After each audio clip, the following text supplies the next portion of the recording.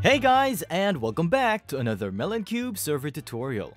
In this video, we are going to learn how to find the world seed on a Minecraft server.